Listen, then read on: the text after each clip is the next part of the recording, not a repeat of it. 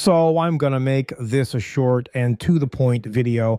The situation here is exactly what we've come to expect from NVIDIA driver releases. It's always a mixed bag of some good fixes, but with a lot of new problems cropping up. Before I recommend a stable driver version, though, if you currently have a driver installed and it's running perfectly across all your games and applications, just keep it.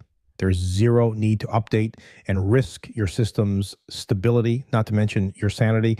You should only consider updating if a recent driver fixed a specific major problem you were having with a previous version. If, however, you've been having absolutely horrible luck with all the recent releases, I've got three options for you to try. Remember, though, there's no such thing as a perfect driver, but these are generally more stable choices.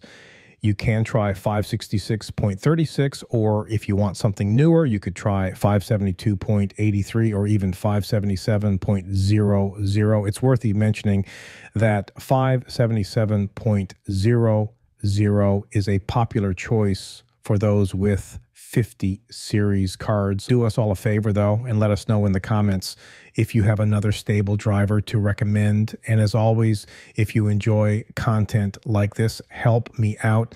It's completely free. Just like, share, subscribe, comment, and hit that notification bell so you get notified of new videos. I really appreciate it.